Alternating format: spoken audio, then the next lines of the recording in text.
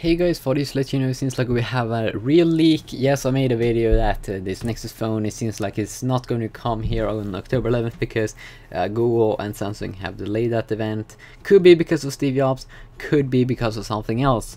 But basically here it seems like this is the phone, rounded off edges, 4.65 inch AMOLED, you know, super display, 1750 milliamps. It has model number Tuna, and it's running the latest Android 4.0, the ice cream sandwich, and 720p screen, 1280 x 720.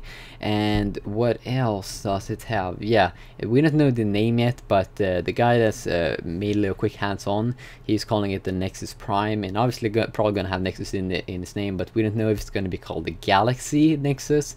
I don't think so. It doesn't really feel like that name, but Nexus Prime, quick hands-on video that will leave a link in the description to, where he basically is just checking it out. I don't saw any, you know, special thingy, but some rumors are saying it's going to be 1.2 GHz processor, dual core.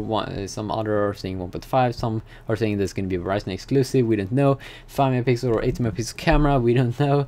So I assume we just have to wait and see what they unveil. Hopefully they will have an event here in maybe the end of October or, you know, early November. I really do hope so, because I want to see what's up.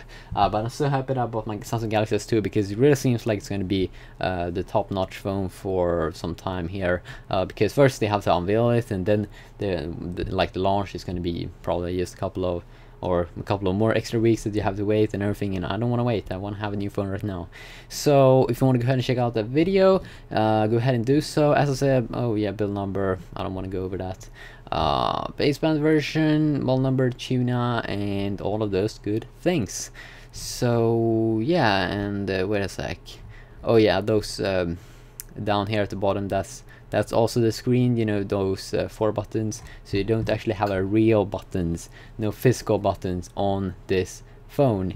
And I'm not sure if I like that rounded off edges thingy, but I sure is going to love it if it's that, you know, curved thingy. Makes it unique in design and everything, but I don't like that design. I think when it's too much rounded off, I think reminds me of the 3GS. But yeah, see.